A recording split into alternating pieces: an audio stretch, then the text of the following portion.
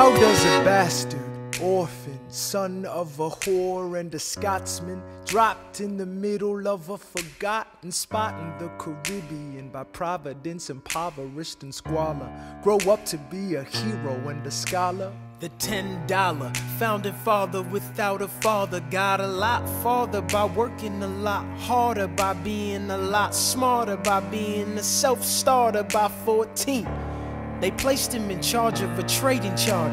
And every day while slaves were being slaughtered and carted away across the waves, he struggled and kept his guard up. Inside he was longing for something to be a part of. The brother was ready to beg, steal, borrow, or barter. Then a hurricane came and devastation reigned. Our man saw his future dripping down the drain. Put a pencil to his temple, connected it to his brain.